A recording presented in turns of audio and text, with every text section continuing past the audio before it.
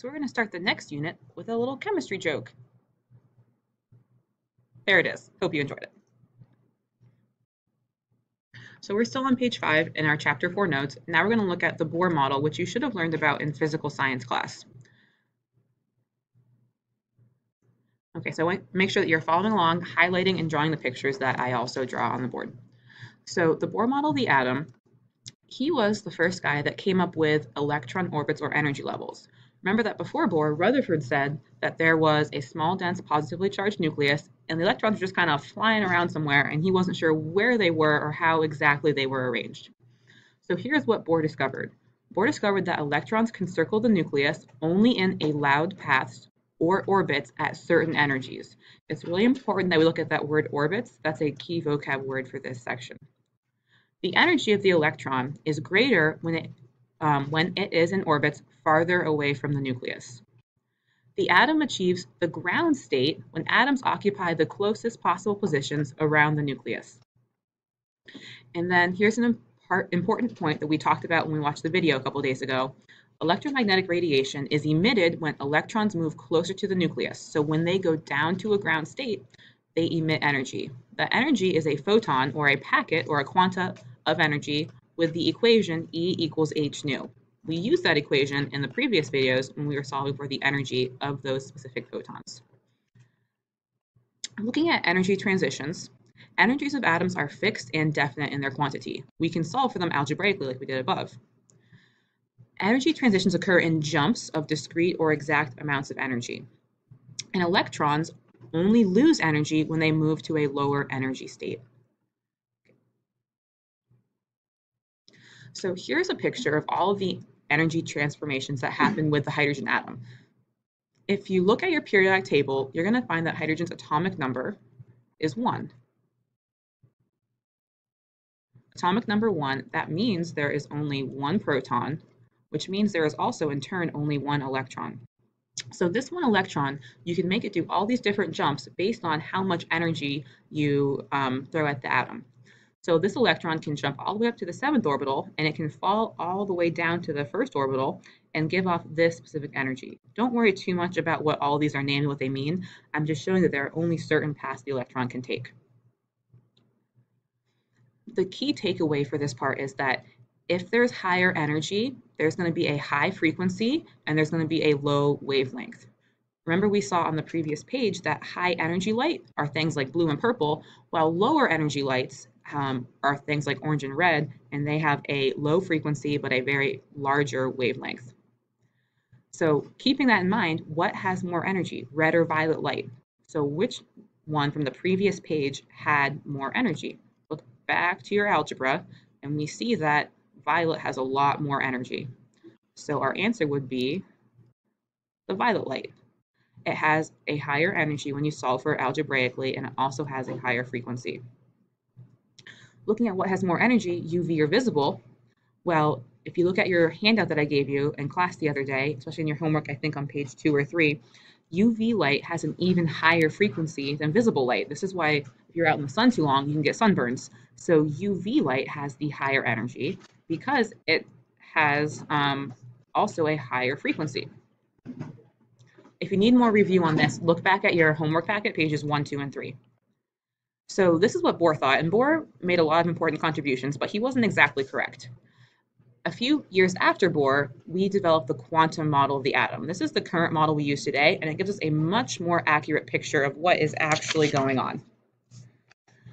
So if we want to go through and look at how the model of the atom evolved through time, Democritus and Dalton, they thought the atom was solid spheres. And thought, okay, maybe they can combine in these definite whole number ratios, like if you're making H2O, it would look something like that, and you can make other combinations. Thomson thought, no, it was more of a plum pudding model, where there's small negative plums, or electrons actually, in a positive pudding matrix. Rutherford came along, he said, well, I know there's a tiny nucleus and it's positive, but the electrons are just kind of like zooming around somewhere outside the nucleus. And he didn't know exactly where they were or why they stayed in those orbits. Let's add one other note. Let's actually draw a picture for Bohr. So we're going to add, we had A, B, C, D. Let's draw Bohr over here. He said, yes, there is that small, dense, positively charged nucleus, And then the electrons exist on very specific certain rings. So he had all of these energy levels that stacked up around the nucleus. So he said actually he found that there were 7 different energy levels, and that's because he saw these 7 different transitions in the hydrogen atom. So I'll draw a couple more circles here. Good. And then that's going to bring us to what Planck and Einstein said, and eventually to Schrodinger. So to get from the Bohr model to the quantum model, we had to fundamentally change our understanding of physics. Planck, he thought that light could be thought of as discrete packets of energy, quantum. Scientists had known that it was a particle and a wave. And then Einstein, he did the photoelectric effect experiment, and he found that you can think of light as both waves and particles. So we knew this about light, and then the big breakthrough was that this also is true of electrons. So if we look at the Bohr model, he took those electrons, put them on rings, and he said that electrons can gain or lose energy, lose electrons. This is a typo right here. Electrons can gain or lose, not electrons. We need to change that. Electrons can gain or lose energy. They can gain or lose energy by changing orbits. He said that electrons are only found in the specific circular paths or orbits around the nucleus, just like the solar system. And the important word is quantum. That's the amount of energy required to move an electron from one energy level to another. And that's 1 photon, 1 packet of light. This was really great, and it solved a lot of the problems that early scientists had identified. However, his model only worked for the hydrogen atom.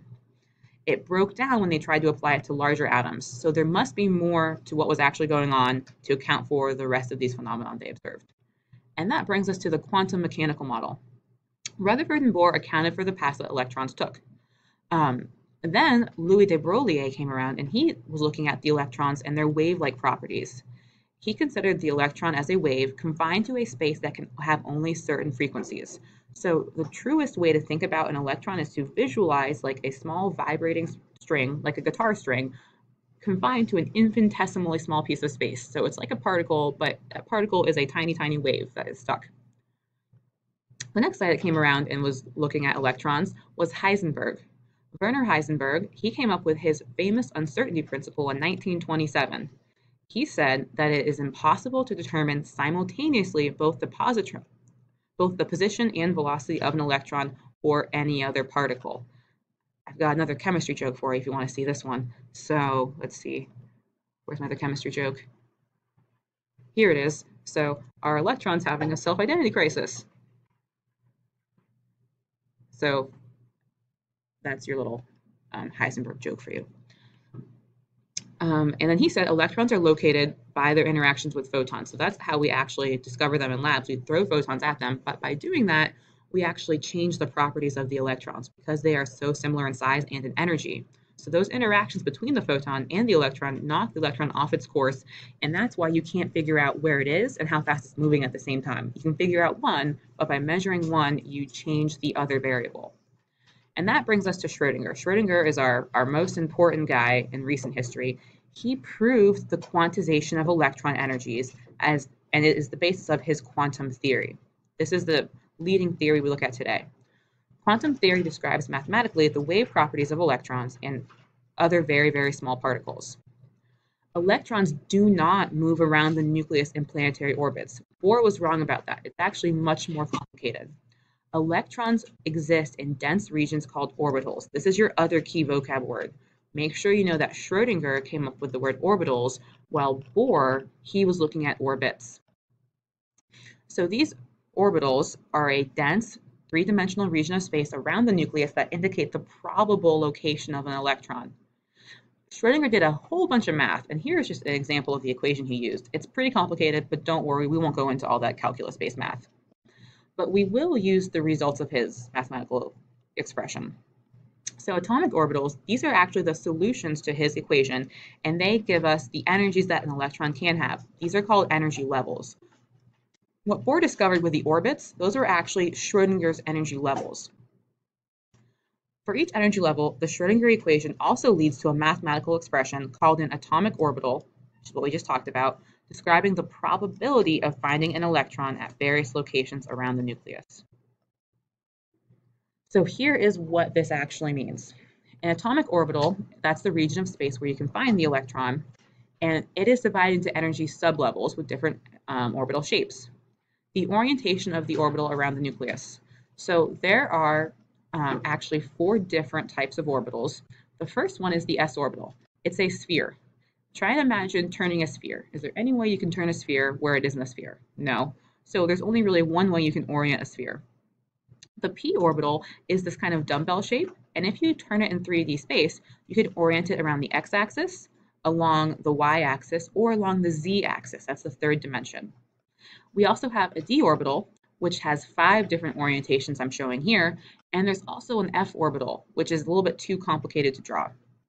It's too complicated to draw, but here is an illustration of what all those orbitals look like. So these are all different paths that electrons could take around the nucleus, but these are all superimposed or stacked on top of each other. So in the end, the electron cloud looks kind of just like a scrambled mess. So let's go back to the notes. Here is what you need to know. This chart is a little bit confusing, but this tells you everything you need to know about electron configurations. So Bohr came up with the principal quantum number, kind of. He was thinking those are the rings. Schrodinger refined that, and here's an analogy. I want you to think of like if you're going on vacation with your family and you're staying in a hotel.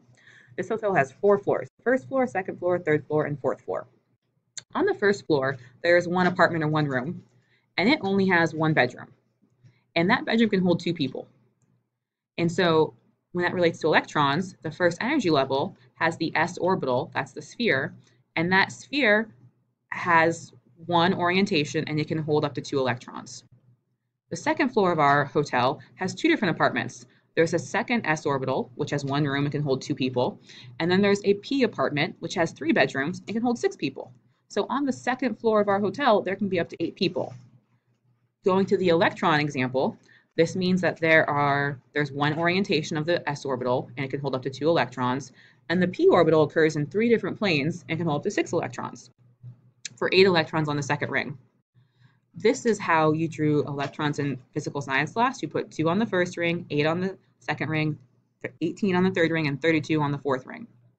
Let's go to the third floor of our hotel. This time the third floor has an s apartment, a p apartment, and a d apartment. The s apartment is 1 bedroom, holds 2 people. The p apartment is a 3 bedroom, holds 6 people. And the d apartment has 5 bedrooms and can hold up to 10 people, for 18 people living on the third floor.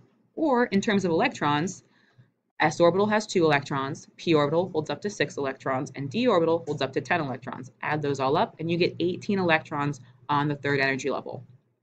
And then the fourth floor of the hotel. Now we have 4 different apartments. Like before, the S has 1 bedroom, 2 people. The P apartment has 3 bedrooms, hold up to 6 people. And the D apartment has 5 bedrooms, holding up to 10 people. And the F apartment, super deluxe, has 7 different bedrooms and can hold up to 14 people, for a total of 32 people living on the 4th floor. Looking at the electron example then, there can be up to 32 electrons on that 4th energy level arranged in these different orbital paths. If you try and visualize this in your mind, we have to superimpose and stack all of these up. So closest to the nucleus, there are 2 electrons. Going out another level, there are 8 electrons. Another level out, there's 18. And another level out, there are 32. So you want to picture all of these stacked in your head with all these electrons zooming around. And what this ends up is, when we actually look at what a good model of the atom would look like, it's basically a big buzzing cloud of electrons. They are following all these different really crazy paths, and then there's a really, really tiny, dense, positive nucleus in the center. This is actually the best representation of an atom that we have. We're going to go into some of the periodic trends later, but I want you to make sure, if you found any of that confusing, which it was a lot, make sure you go back and reread your notes and check out some of the extra videos I posted on Google Classroom. Bye, guys.